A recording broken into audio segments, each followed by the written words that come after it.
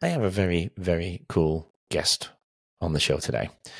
Mr. Karim Boktor is on the episode, and I met him here in Melbourne, Australia, at the conference of Stephen Bartlett, Diary of the CEO.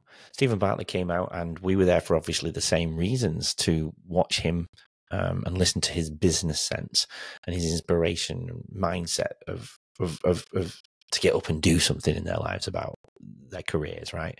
And that's exactly what Karim's doing. He's been on a bit of a journey, arriving in Australia at 2 years old, being, chased out of his country of Egypt, which is a terrifying story that him and his family had to go through. I will let him explain it, but it's absolutely heartbreaking. He's been on one hell of a journey since being a child, identified as this person that's not being able to speak English when he could, developing a stutter, going through all this childhood trauma that he had to endure, living in council houses and commission houses here in Melbourne. I'm not going to tell you anymore, but he has created this amazing, amazing business. We've got a bit of a two-part series to this show because he's also going to be back next week, and he's going to do something to me, and we're going to record it, and I'm really scared. It will become very obvious in the show, but he has developed a method called the Boktor method. He now owns and runs a leadership business. He's absolutely fantastic. He gets flown everywhere and has been creating some amazing projects. We will go into it. I'll put everything in the show notes if you want to make contact with him. No doubt you will after you hear him on the episode. We'll be right back with Karim Boktor. Welcome to Leading Our Own Way. I'm your host, Andrew White, and this is the podcast that unveils captivating narratives of resilience and personal triumph. This podcast is for anyone seeking inspiration and insights on overcoming life's challenges. Follow and subscribe, and then we can lead together forever. Karim, how are you doing, brother? I'm doing well, thank you, mate. How are you? Oh, I'm great. Thank you so much for joining me on Leading Our Own Way. It's such a pleasure to have you on the show, and I'm so excited because I think we have quite a lot in common, to be fair. But first of all, how's your day? It's been well. Yeah, it's been good. It's always jam-packed. I'm always having to network or visit that person and see, whoever needs to see me to, for me to get my my startup up and, up from the ground. Well, we'll get into that. I know we're going to touch base on that, but before I ask how you're leading your own way, I wanted to quickly explain how we met. We have the things that we have in common. We didn't really speak all that much on the day we met, did we? But where we did meet, we met at our good friend, Stephen Bartlett, Diary of the CEO conference in the city of Melbourne. And you sat next to me, and we started talking, but then we were so zoned in on Stephen.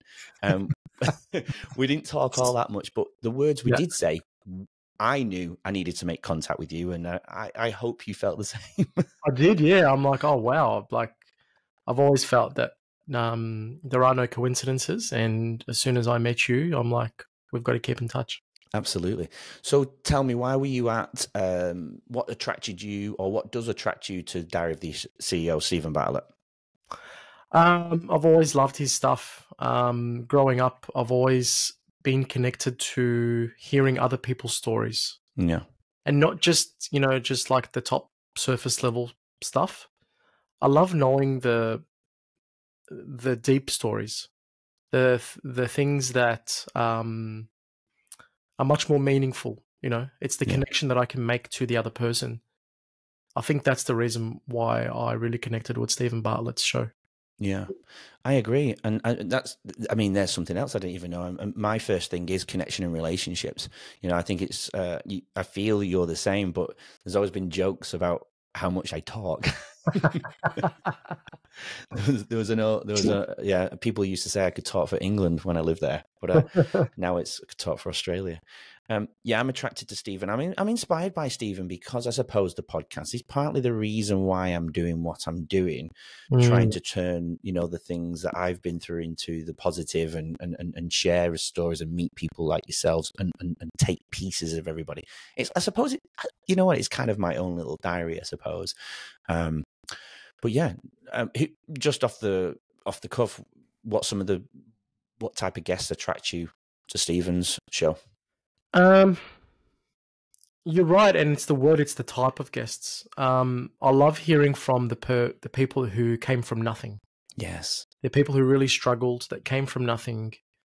They're the ones who are able to tell a story. They tell a story because in those moments when you can so much become a victim, they chose to become the victor against all odds. And that's the thing that really drives me. Yeah, and just because it resonates with my story too. And we will get into that. I'm excited for you to share your story, and I'm excited for everybody to hear your story. But before we do go down that road, what are you doing today? What are you doing in the modern day? How are you leading your own way right now, Karim? I'm following what I feel is my life's purpose, and that is help people get out of their own way using advanced hypnotherapy. And we have a nice little, I don't know if I should, I've got to say it now, but we're going to do something special next week for part 2, aren't we? We are. Oh, I'm nervous. I'm not going to. What are you going to do to me next week, mate? I want to make you cluck like a chicken. I'm gonna ask your partner what she wants to see out of you, and I'm gonna follow through. My lord, I'm a bit nervous. Not gonna lie. That's never happened to me before. I've never been hypnotized, so no, I'm excited, and I think it'll be quite exciting for people to see it too. So, your business. What is your business, and explain to us. Give us a view of what your mission statement or your purpose is within the business, and the type of people that you meet. So, a lot of the times when people, they want to get ahead in their life or in their career, or they want to earn more money in their business, they think that it's like, they need to learn like another course, or they need to, improve their resume, or, it's a marketing deficiency that they've got, or it's a business strategy. But in 9 times out of 10, the businesses that I've worked with, it's all about leadership. It's all about within them, their decisions, why they can't do things. It's all about that. And what I've noticed is people are looking in the wrong direction. And this was certainly the thing with me as well. And it's the reason why I went down this path of learning about human behavior. I was stuck in my own way. I couldn't get ahead in my business as a leader. I couldn't lead my team. I couldn't communicate properly with my wife. And I just said, I just have to figure out a solution. And we're definitely obviously going to talk about how you were stuck in your own way, but on a daily basis, and the clients that you do help, the leaders that you help, typically, how are they stuck in their way? What are the traits of those leaders and how are they stuck? So typically, the way or the reason why leaders become leaders is because they've had some type of story in their life. So they become resilient enough to become a leader. Mm-hmm. But it's often the same reason why it stops them from getting into the next gear. As an example, some leaders hate being told what to do, right? So it's helped them up until a certain level, but now they've had to run a team and manage a team. Getting feedback and getting some communication from the rest of the team, they're going to run blind. Just they want to do it their way. They don't want to listen to anyone else. and that itself causes its own problems. Yeah, and because I find my experiences, I've been in education, but I've also worked in financial management type industries as well, and I've always found that it's like what Simon Sinek says. You know, we all have the capacity to be a parent. We all have the capacity to be a leader. Does it mean we all want to be a leader? And does it mean we all should be a leader? Same with parenting, right? You know, we all have the capacity to be a leader to the most occasions. You know, obviously, on the slight occasion we can't, but that's for obviously other reasons. But then, does everybody want to be a parent? No, and should everybody be a parent? And is the question. And sometimes leaders become leaders because they're maybe the most experienced in their position, in their jobs, and they're really good at their jobs. But then they have to learn this whole new facet of leadership, which is a completely different role. You're becoming a boss rather than a leader who's supposed to make their job easier on a daily basis, which obviously then inspires the people to come to work every single day, you know? I've always struggled with that side of things. And I've always witnessed that these leaders, it's not all their fault necessarily. They're not getting the support that they need from their bosses or their departments, you know, and to be supported in that role. Do you see that as this, do you see the same, or do you feel something different? Yeah, definitely. So there's always this thing of, you know, are managers made or are they born? You know, that's the saying. And it's all about leadership. So I find that sometimes within organizations or businesses, there's a lot of pressure just to bring people up just because they've been in the business for such a long time, and you know they've done their time, and you know they want to raise. But a lot of the time, what happens is that they bring these guys up, girls and guys, and they don't have the leadership skills. They're not natural leaders. I believe that it's not for everyone, and the organization goes through a lot of stress, and that's why you see like people within the same organization. You've got, say, 3 teams. All 3 teams could be different. Yeah. Right? And it's the leadership that plays a big role. It's that person that's creating either the tension or creating a really good environment for the rest of the team. Yeah. Yeah, because something I've been reading about stress levels and chronic stress, acute stress, eustress, and so on, and cortisol being the stress hormone in the body. And I was reading some research, and it was saying about if you go into a meeting and you come out of the meeting very stressed, it's usually because the person conducting the meeting is stressed, and the cortisol has seeped out into the environment from them into you. Have you ever heard anything like that yourself? Or it's very common. Like, people think that the culture of an organization is just like, it's just out of thin air. Yeah. But what usually happens is it usually comes from the top down.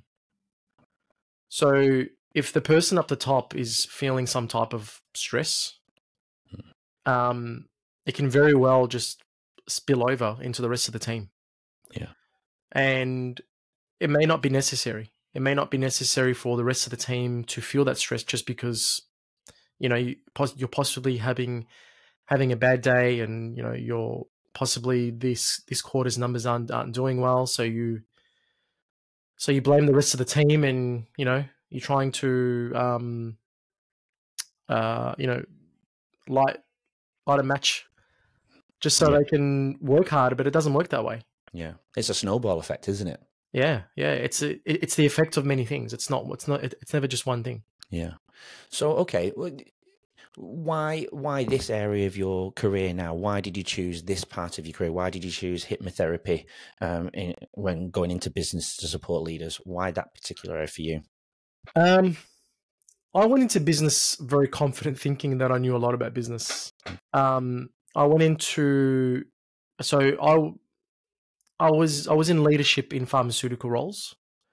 I was in I was then in medical devices as well. So I went into surgery. I was in surgery with doctors, coaching them on how to use our products while they were operating. So I thought, I had reached, the like a really good stage in sales and in leadership. So then I thought, okay, well, I'm going to do something. I'm going to start doing something on my own. It wasn't the first time. So I went out and did a business. Went into business, and it was the first week that I went into. It was the first week that my wife gave birth to my son that we settled in, and I didn't really understand the impact that would have. No one really told me or sat me down and said, "Hey, it's going to be really tough." I just thought, my son will be born. My wife will be at home feeding him, looking after him. I'll go to work and to the business and come home, and everything will be like, rainbows and lollipops, and it's all rosy. Mm-hmm. I quickly found out that it wasn't like that. My son had colic. So for those who don't know, it's a digestive challenge that babies have. They can't digest certain foods like cow's milk. So he had an intolerance to that, but we didn't know. So he was waking up every 20 to 30 minutes. Yeah, wow. And I was going into work on the back foot. Yeah. And I used to use sleep a lot and I didn't know this, as a coping mechanism for my anxiety. I didn't even know that I had anxiety at the time. I thought it was just life. Mm-hmm. And slowly but surely, my business started to spiral out of control because I couldn't make the right decisions. I couldn't lead. I was going into work, seeing people's mouths move, but I wasn't hearing what they were saying because I was so sleep deprived, and also so anxious. Like, all my anxiety started to come up again, and my depression. And the business got worse and worse, and it got to a point where I was so scared that I couldn't pay people's wages. I couldn't pay rent. And I had just finished my MBA as well. And I had started and done many businesses before that. But there was nowhere in my MBA manual, right, to say, if this is happening, go here. Yeah. I had hired the best marketers to help improve my business. I had been to counselors. I had done everything. Nothing was working. So one day I just felt like I was so stuck. And one day Alex came into my room, and she found me curled up into a ball, just crying hysterically because I was like shitting myself. I just had, I was a new father. I couldn't provide for him. I felt like I couldn't be a really good husband. I couldn't provide for my wife. I was just doing a really bad job. Yeah. Especially after the reason why, like, there's a whole backstory to this. So growing up as a child, my parents escaped persecution from Egypt. So I came here when I was 2. Dad had a very successful wholesaling petrol business back in Egypt. Yeah. He did really well. So I think, business is in my bones. I love business. And he came down and, so he left everything in Egypt, came here without a job, the language, or even money. So we were homeless for a good month or so. We had to stay with other people by the time we found a home. The person who was meant to send my dad his life savings didn't. So if you can imagine parents going overseas to a whole new place without any money or any language or even a job, it's a very scary time. Yeah. The government, thankfully, put us up into housing commissions. But my parents were like, oh my gosh, like, what did we do? Like, we came from a really good lifestyle, from a really good life. Obviously, they had to leave, but compared to what they were living at, to for me seeing things that I shouldn't have seen. You know, I was seeing a whole lot of violence. I was seeing a whole lot of drugs, needles on the floor, violence in the housing commissions. And Was this in Australia or back in? this is in Australia. This is in Australia. This was when I moved to Australia. So before we go to the Australia part, then let's go back to the persecution. You're 2 years old. You're coming from Egypt. Mm-hmm. Talk to me about why that persecution occurred.